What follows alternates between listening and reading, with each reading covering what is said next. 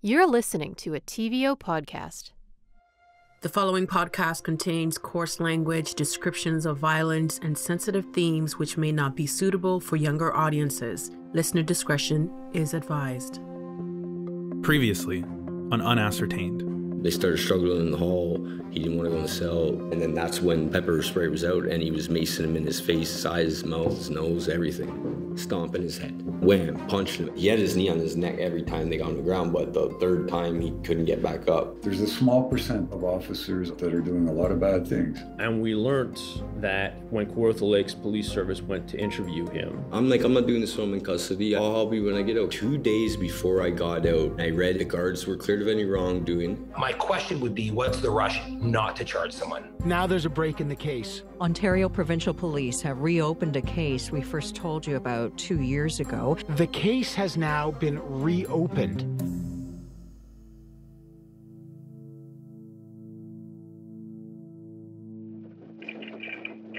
Yeah, I've witnessed staff calling inmates, derogatory terms. I found myself in a couple of situations that I was in disbelief of. Mind you, not everyone at that facility is racist. However, I walked by the staff room once and clear as day overheard somebody use the N-word. The voices you're hearing are current and former correctional staff from Ontario jails. After years of experiencing racism, witnessing the abuse of power and corruption, they became fed up and wanted to expose what was happening. One whistleblower recorded these calls with fellow correctional officers, managers, and sergeants, and released them back in May of 2019. I feel that a lot of the bullying and harassment that I experienced were from the administration, from people who were my superiors. They're just like, well, I don't like this inmate, so I'm just going to throw something in his cell just to pretend that I found it there, and then we can put him in seg. When I tried to report something with the union president said, if anybody witnesses anything, I'm going to find out and make your life hell at work. And I filed a complaint against him, and at that point he started suspending me every 2 weeks for absolutely no reason. Those complaints were going nowhere, and they were just being hidden, but at the same time I became a target, so I was basically got pushed out by the superintendent. They would rather get rid of people, whistleblowers, than fix the damage because it's cheaper. It's cheaper to get rid of me. The subculture is very negative, very toxic. I would describe it as a poisoned work environment.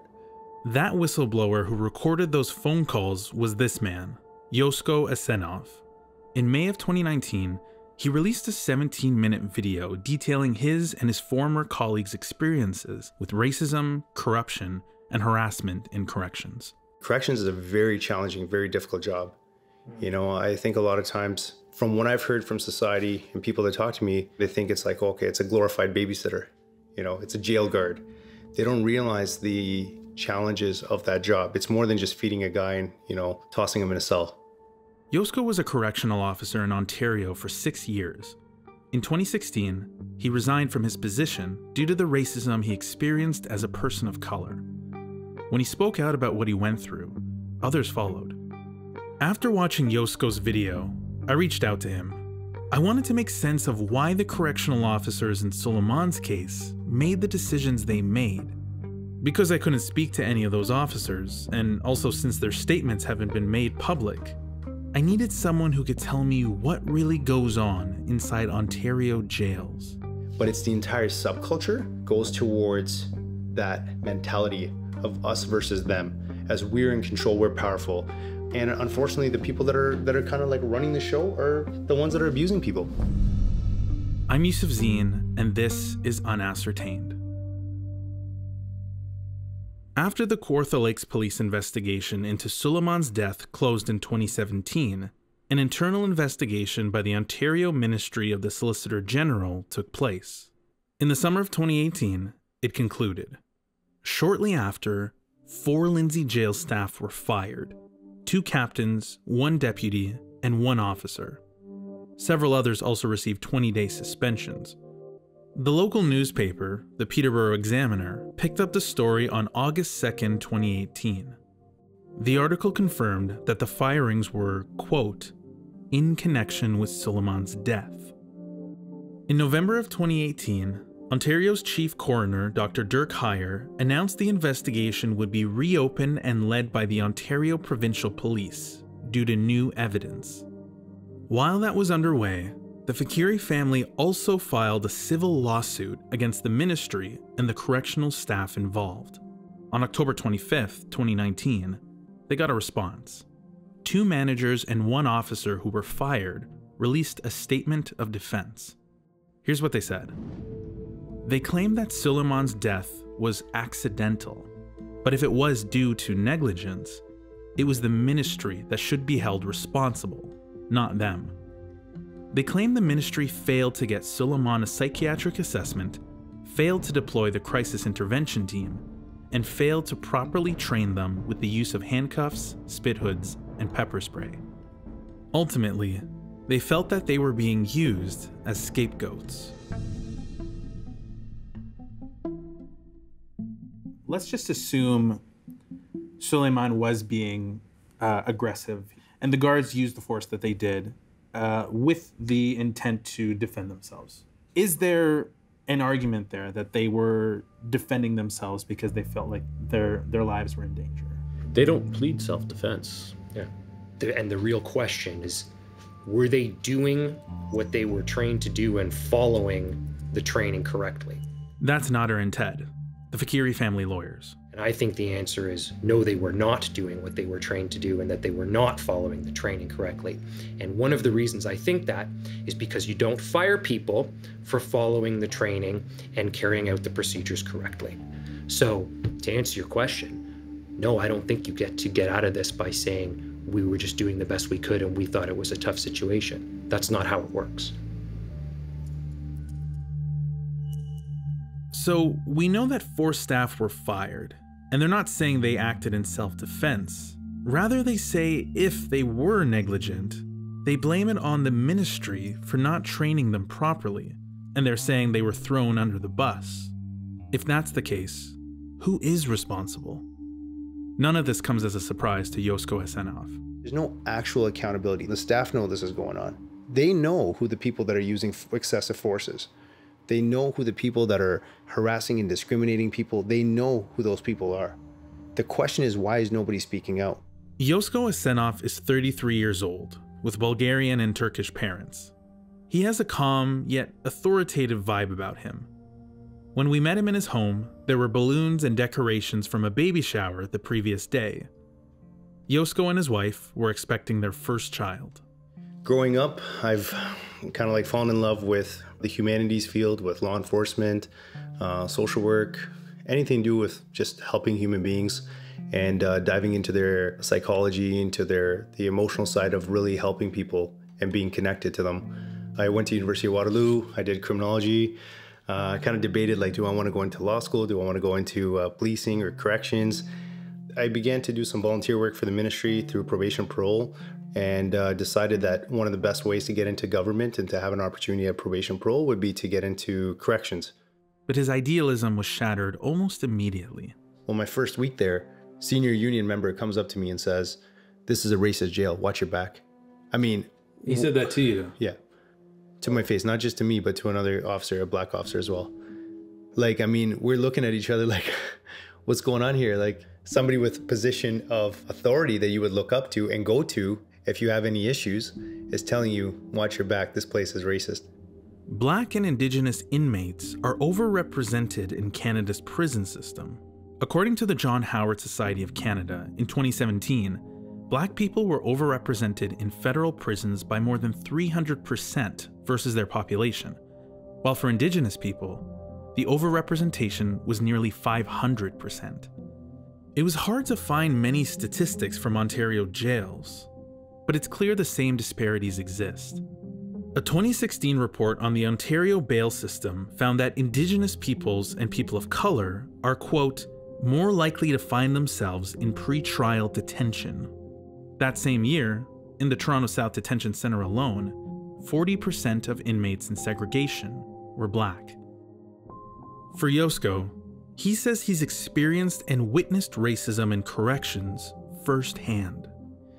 This is actually not covert, but overt in-your-face racism. And this is happening out of all places in law enforcement, which is something that I truly believe should never happen in. So to me, perhaps I was very naive. I thought everybody should be upholding this badge. And then you get in there and the first week throws me off. I hear a black colleague talking about, I was in a lunchroom and, these guys are calling me the N-word. I can clearly hear they're talking about me using my name. Then you hear about an officer that's now off on sick leave and, her unborn daughter was being called the N-word while she was pregnant and working here. She reported to management and nobody cared. Being called a monkey, being called a terrorist, forcing me to strip search all the Muslim inmates because my manager assumed I was Muslim when I'm not. You're hearing these things, right? And you're working and you're trying to continue to be ambitious and continue to do good work. But in the background, I start thinking, how am I supposed to earn a paycheck, take that money home, feed myself, feed my family with that same money that's being earned through people abusing their power? And if they can do that to their own staff, what are they doing to other people, members of the public, the inmates? For Iosko, he believed that part of the problem was the training, or lack thereof. Until 2020, to become a CO, or correctional officer, you needed to attend a program called CODA, the Correctional Officer Training Assessment. It was a course that taught both the theory and practice of corrections. In order to enroll, you need to pay the $1,000 admission fee and have a high school diploma. That's it.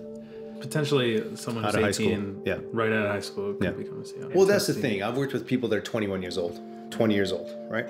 And they're at the police college and they're training. Like the police officer will have their training, their 1 year training, and they'll go around on ride-alongs and all this stuff and be able to have usually a manager or somebody that's a training officer, if not manager, but at least somebody with a lot more experience that's training people. In corrections, you don't have that. For Iosko, the program took 13 weeks, but over the years, it was eventually reduced to 8 weeks. I personally think it should be a lot longer than that. I think they don't dive into things as much as they should have. It was very general knowledge. It was literally a small course on Aboriginal studies and human rights, workplace discrimination, harassment policy, and, very, very quick courses. And the majority of the rest of the time was on the physical part, on the use of force, on the defensive tactics, because we have to know both the written component of, how to use your OC spray and your handcuffs, and also be able to apply it physically. So the majority of our training was focused on that. Was there any training yet for dealing with an inmate with mental health illness? No. When we did our scenario training, it would be scenario training of an unruly offender, somebody who's, in a cell, they don't want to come out, or they're refusing orders. Well, that's not the same thing as dealing with schizophrenia, dealing with bipolar, dealing with somebody with depression, dealing with somebody with suicidal ideation. What is the understanding of what those look like? And then how do you deal with that? But I don't remember ever doing any kind of mental health specific training. In January 2020, the Ministry of the Solicitor General announced that they were replacing the CODA program with a new curriculum. It's now called the Corrections Foundational Training. This time, it has more of an emphasis on human rights, de-escalation, and mental health. But there were still things Iosko felt like were not being taught to new recruits. How do you go home to your family after you've seen death? How do you deal with sexual assault, sexual abuse in the workplace with inmate on inmate, or abuse with staff on inmate? Seeing that and then going home, how do you deal with that? That none of that is ever addressed. Not once was that addressed. Looking back at your experience, in hindsight, would you say that you were properly trained and it prepared you? Absolutely not. No. Not at all. I was surprised at the lack of training Iosko received. And I'm not kidding myself thinking jails are havens for rehabilitation. But from what Iosko described, it didn't seem like a healthy environment for inmates or staff. When you're thinking about the word corrections, the word correct is in corrections. So what are we correcting? In many ways, a lot of people have a positive mindset going in and they want to make a difference. And I've seen it with a brand new officer shaking hands with an inmate, helping him read if he can't read, reading his probation order, telling him where to be. 3 months later, he's calling everybody cockroaches and pieces of crap. And this is what surprised Iosko the most. It wasn't just those who were locked up that he had to worry about. We call it the three-headed monster. You have the inmates, you have the other officers, and you have the management.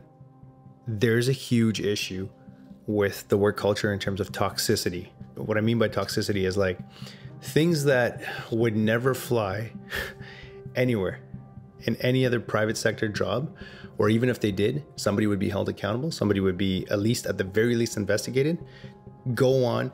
It's not just pervasive, it is literally perpetuated by the same people that you don't even expect to perpetuate these things.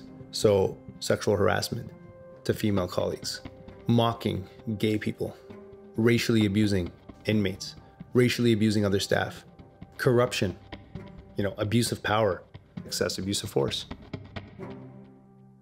Iosko told me this story about an experience he had with an inmate one evening, something that he'd never forget. An inmate that ended up somebody that I talked to all the time on my unit, and somebody that I could feel for the most part. He was kind of a very mellow guy and very soft-spoken to begin with, but I could tell that he was not himself. I could tell that something was off. He was very depressed. And one shift, I'm working night shift, and late in the evening, I'm doing my rounds, I'm doing my checks, I'm looking inside cells, and I walk by him, and he's got a bed sheet, and he's trying to take his life. So in that situation specifically, I asked for support. Like I called a medical alarm. Other staff began to come into the unit. I opened up his cell, helped him out of it, and he's on the floor. And I can't forget like the look on somebody's eyes when they're like trying to take their life, and it didn't happen. It's a weird feeling, So, he falls to the floor, and I'm kind of holding him down. I'm starting to talk to him, and a couple of the guys come in, some bigger guys, bigger COs, push me out of the way, and for no reason at all. Just jack this guy's arms up, pull out pepper spray, handcuff this guy to the rear, grab him and drag him into seg. Like the guy literally just tried to kill himself, and we're dragging him to seg. And it actually caused me a lot of trauma in a sense, right? Not so much because I saw this guy trying to kill himself, but the way that they use force, it's so inhumane. It's like, this guy's already vulnerable. He's already on the floor. He's crying. What's the sense in jacking his arms up and using aggressive force and lifting him up? It's that kind of stuff that I see also as as a problem. And how do you account for that? They don't care. The guys that were in the cell did not care. And the thing is, it's not like anybody talked to the guy. They literally chucked him in the cell, told me to write a report. That's it. So I want to walk you through what happened that day. Mm-hmm. Iosko agreed to hear the timeline of Soleiman's death and point out any red flags he noticed. We decided to stick to the timeline from the official Kawartha Lakes police report, and we set aside John Thibault's eyewitness testimony. I wanted to know if Iosko only had the facts the police had. Would he notice any irregularities? I started with the shower incident on December 15th. After Soleiman refused to leave the showers, a psychologist arrived and calmed him down. I can tell you guys, I'm actually shocked that a psychologist came. But the fact that they called a psychologist points that they recognize that this guy has some major distress going on in his life and some concerns of mental health. To put it simply, they need support ASAP. Soleiman's hands were cuffed to the front through the shower door hatch, and he was left in that position for approximately 1 minute. So you can tell if somebody has handcuffed somebody to the front, that means that they're compliant and that you have no worries really that they're going to hurt you. If they're to the rear, you only do that when somebody's a danger and you fear that they're going to assault other people. During that time, staff discussed whether they should escort Soleiman to his cell.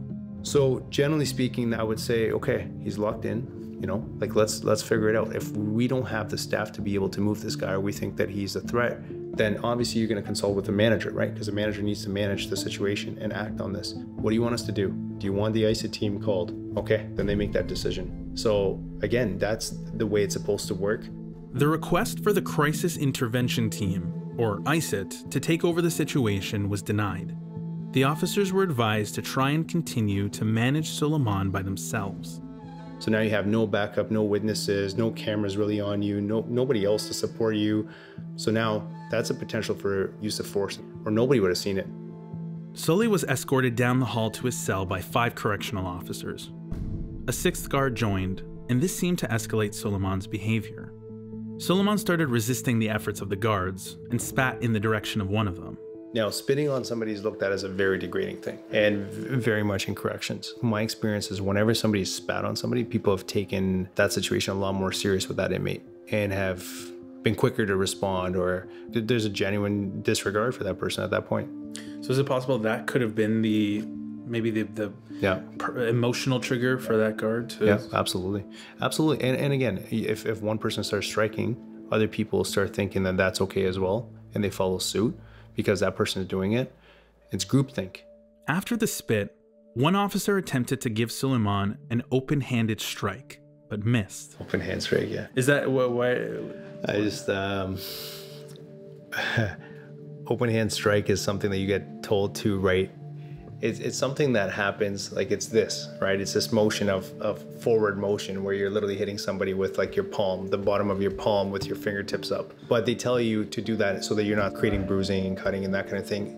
When you're doing use of force, you're taught to do only one level above the necessary use of force that you need for that particular situation. And as soon as that person's handcuffed, it's done. It's simple as that. But I just kind of laugh because a lot of time in reports, they would write things that are terminology that's used in the defensive tactics training, but that's not actually what happens. Open hand strike, when you're saying that, that's very vague. That's very open for interpretation. It could be a push. It could be a push. It could be a punch. What exactly is that and how did you do that? You know, and why? What was the reasoning for you to do that? Right after he was pepper sprayed. And again, this is still them trying to get him into the cell because he's resisting. Does that seem like the proper course of action? If you have an inmate who you're trying to get in there and he's pushing back? Yeah, I mean, pepper spraying is seen as, in defensive tactics, the least intrusive way. You're not using a baton. You're not striking people across the face or across the legs or anything like that. You're not punching and kicking them. You're pepper spraying them. In a sense, it keeps you safe. It keeps them safe.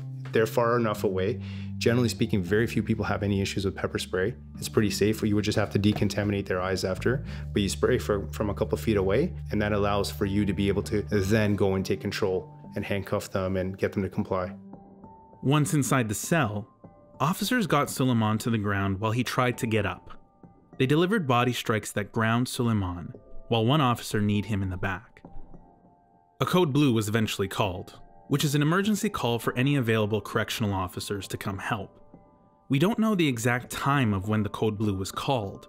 All we know is that it didn't happen until a few minutes after they entered the cell. That's crazy to me. Why? You're supposed to call code blue right away. Right away. Right away.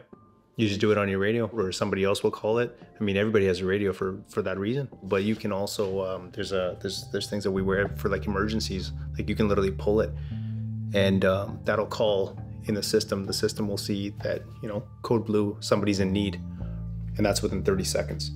So it's just like, that's what it's supposed to look like. All hands on deck. All hands on deck to support. Whoever can come, and then most people will. Hearing this reminded me of something John Thibault said about the code blue in his interview.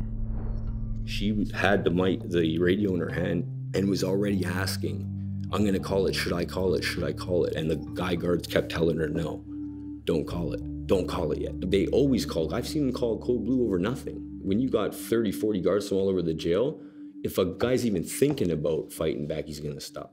So why wouldn't they call code blue right away?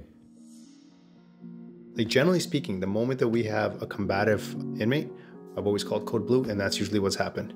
So then why would it take... I have no idea about that. I have no idea.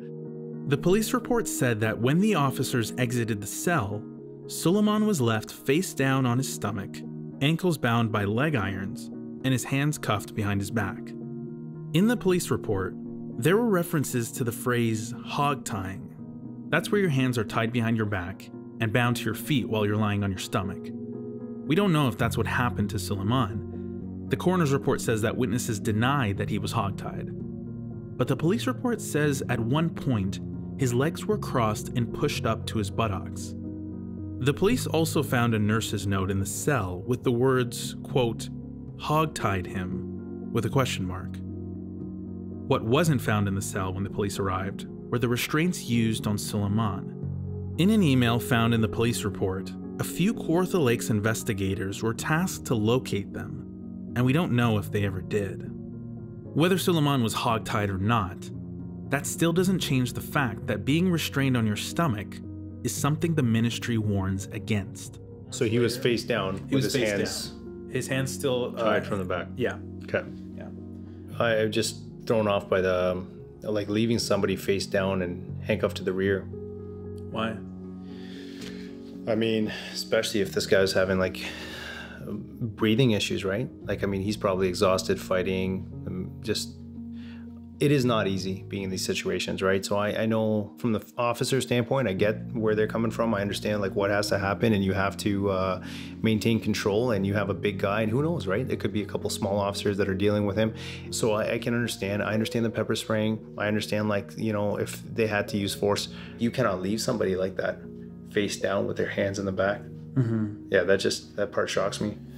So what stands out for you about this is the fact that he was lying down on his stomach. Yeah, whereas, like, you know, I just can't imagine like why you would leave somebody face down.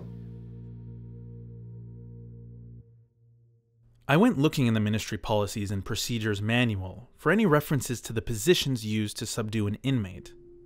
I did find something linked to the use of a spit hood. A spit hood is a device made out of mesh fabric that slips over your head with an elastic band around your neck. This prevents spitting, biting, and spreading diseases. The police report states that a spit hood was placed on Soleiman after he was pepper sprayed, and while he was on his stomach. You're still able to breathe in it. You're still able to breathe. It might be more difficult, that's for sure. That's for sure. It's more difficult to breathe in. And that's why I was surprised, like, if they left them face down with a spit hood on and like handcuffed to the rear, like, you know, and if people walk away from that cell, even that's a difficult thing, right? The policies clearly state that while an inmate is wearing a spit hood, staff must ensure that they are not placed on their stomach, they are never left unattended, and if they have been pepper sprayed, their eyes must be decontaminated. Decontaminated, what does that mean? It just means like you're running water through their eyes so that they can get the pepper fragments out. Usually speaking, like, we've tried to get somebody decontaminated soon after, right? Because it's burning and it's painful for them, and once they're compliant, you might be able to, but it all depends on their behavior, right? I didn't read anything in the police report about Soleiman's eyes being decontaminated after he was pepper sprayed. And according to John Thibault, it wasn't just the eyes. It was his face, mouth, and nose. But it is policy to decontaminate, quote, as soon as feasible. However, the officers may not have been able to do that in the midst of the struggle. But once the decision was made to place a spit hood on Soleiman's head without decontaminating, the policy was broken. Oh, and if the inmate is experiencing a psychotic episode, the spit hood can increase those symptoms. This thing is no joke. According to the manual, the application of a spit hood is considered a use of force. It exacerbates that situation more, I would say, with a spit shield and face down, like so much more. I mean, anybody who's ever been face down, and if you put your hands behind your back and you're trying to breathe, is difficult enough. The police's timeline we shared with Iosko Assenov didn't include anything about an assault, so I finally told him about John Thibault's eyewitness testimony to hear what he made of it. I mean, it sounds like it was very intense, and it sounds like they did not have a good grip on the situation at all, and they probably should never have moved him to begin with. It's not at all uncommon or implausible for me to think that officers were striking him to get him to comply, but that doesn't excuse the right to start striking people. You're literally trained not to do that. Unless you're being rushed by other inmates, you're outnumbering them every time. So there's really no real justification, especially once they get to the ground, where you're able to control them. It's not like you just get in this kind of drunk rage where you just start kicking and punching. Well, if you do, you don't belong there. I mean, like, that's you belong in Orange at that point, right? What difference is that between the crime that other people have committed? It's the same thing.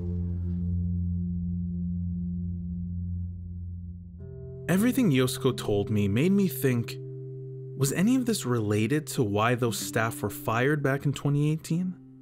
And if so, why haven't we heard anything about it? Well, you won't hear about it, right? Like, who's gonna really stand up and talk about it? They risk their own job, their own reputation, their own safety by doing that. Is it different in every jail? You know, I can't speak for all jails. I definitely will not do that. But from my experience, a lot of people were connected. Managers, people's nephews, family, Managers are like husband and wife. People are connected and have a vested interest in protecting other people. And those same people that are abusing other people or that are creating the toxic work environment that I'm talking about are the same ones that are protected. And that is the number one thing that I want people to understand. That is the biggest issue for corrections, is the code of silence and conforming. Can you explain what that is? It just basically means like, you don't snitch on each other. It's a brotherhood, and you protect your brothers and sisters. You do what's best for each other. That's really what it is. No matter what you see. Yeah, no matter what, really, right? You gotta remember too, these officers become friends. They go to each other's barbecues. They become more than just colleagues. They become a family. And when you add any time where you're protecting each other through assaults, through serious things, that builds that bond, right? That builds that solidarity. For Iosko, it was clear what needed to change in corrections. Make it okay for officers to speak up. Change that snitch culture, right? Like that rat culture that we have. It is not being a snitch. It is not ratting on anybody. That, to me, is the very definition of having the badge, is going against all odds and doing the difficult work of going against the subculture and staying true to that oath that you took when you had the badge. After 6 years of what he says was continued harassment and discrimination, Iosko finally had enough. It was not an easy choice at all. I think very few people would leave a $100K a year job, right? Like six-figure salary. And especially when you have your own office area to work in. But do I even believe in this? Like, what was my mission to begin with? Going into the police college and going into corrections was to correct, to help people. So am I part of the change or am I part of the problem by staying here?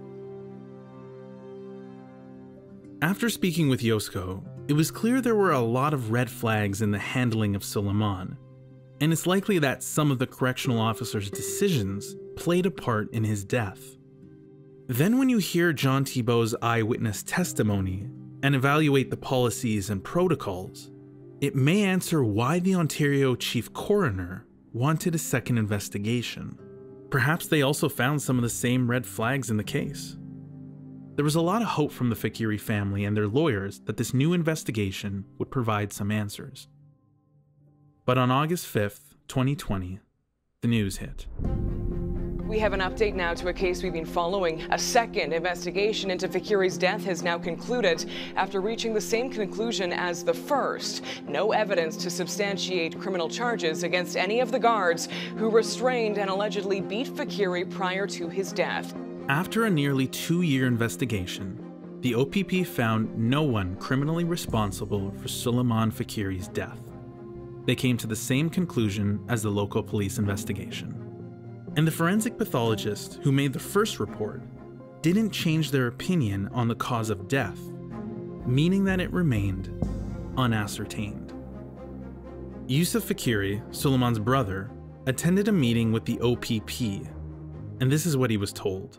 We cannot press charges, even though they admitted that the eyewitness was credible.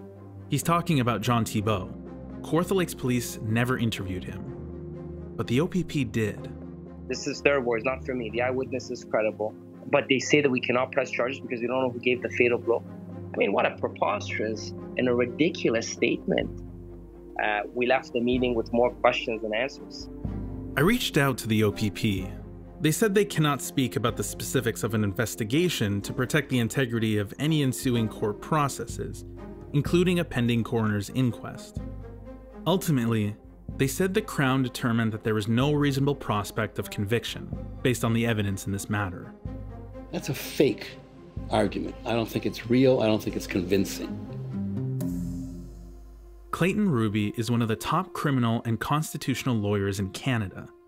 He's been involved in several high-profile cases, including many of those who were wrongly convicted. I met with him in the spacious backyard of his downtown Toronto home. I wanted to know what his opinion was on this news. That the decision was inexplicable. It is not the law in Canada that if all the criminals keep their mouths shut, you can't figure out what each one of them did, that they all go free. Rather, the law of aiding and abetting sets in. Even if you know that one person committed a fatal blow, and you can't tell who it is, each and every one of them are aiding and abetting the principal actor. Each one of them is a jail guard. a peace officer under our law with powers and duties given by statute. And the most principal of those duties is to safeguard those in your charge. The prisoner was not free to leave the cell and seek help.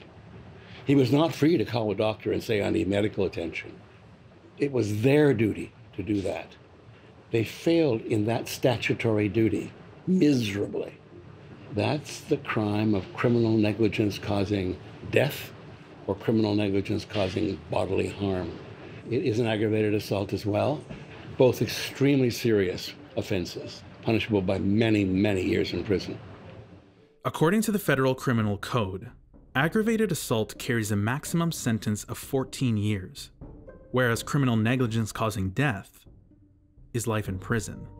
In the criminal law, you don't have to prove that a blow, for example, was the cause of death in the sense of that's what did it.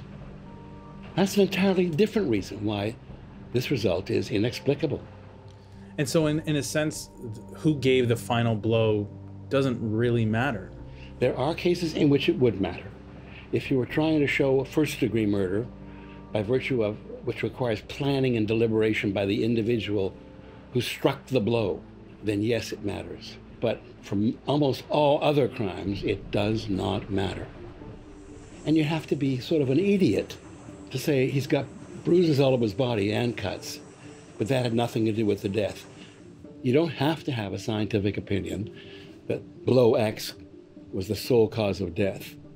Clayton told me that if you're what's called party to the offense, everyone gets slapped with the same charge, even if you didn't strike any blows. Otherwise, gang violence would not be prosecuted in Canada. It is elementary and fundamental. Police charging correctional officers when someone is killed in jail isn't common, but it's not unheard of either. For example, on March 6, 2020, 5 correctional officers were charged with aggravated assault on an inmate at the Toronto South Detention Centre. And then again, on December 22, 2020, 10 correctional officers were charged with crimes ranging from manslaughter to criminal negligence causing death at a St. John's jail in Newfoundland. So, why was this case any different? There are lots of cases where medical science cannot afterwards discern the cause of death. And people do expire for no reason other than stress. Clayton's opinion was clear. But if the stress of the beating caused the death, there's no mystery to it. You've interfered with somebody's bodily and emotional harm. You've committed a crime, in my view. And then there's the testimony of John Thibault, the eyewitness. If the OPP found him credible, why not lay charges? Did there need to be more eyewitnesses? It's rare that you have more than one eyewitness. But having one witness makes it a good case. And you have a relatively strong case with an eyewitness. Many, many cases are successfully prosecuted with no eyewitness. I guess the reason why we're all here upset about this is because we expect the system to work. Here, the system just didn't work. And that's why it's upsetting. There's nothing wrong with this system, but it's supposed to work and it didn't. For most of this investigation, I've been focused on this idea of the fatal blow. Who was responsible for the strike that ultimately killed Soleiman? But if Clayton Ruby is saying that it doesn't necessarily matter who, then why wasn't anyone held responsible? But then I wondered, maybe this whole time I was looking in the wrong direction. Perhaps the question wasn't who gave the fatal blow, but what was the fatal blow? And there was one last piece of evidence that could help answer that. Floor of a jail cell. Newly filed court documents suggest that the guards who were restraining him in his final moments violated the use of force rules set out in their training. Next time on Unascertained. There's no law enforcement agency in the world that cannot be aware that that is a highly risky position to be in. Unascertained is written and produced by me, Yusuf Zine, and Kevin Young. Kevin Young is also our audio engineer. Our story editor is Michelle Shepard. Our intern is Selena Gallardo. Our legal counsel is Willa Marcus. Katie O'Connor is our producer for TVO Podcasts. The executive producer of digital for TVO is Lori Few. The executive for current affairs and documentaries for TVO is John Ferry. Theme song and music by Blue Dot Sessions. Unascertained is produced by Innerspeak and TVO.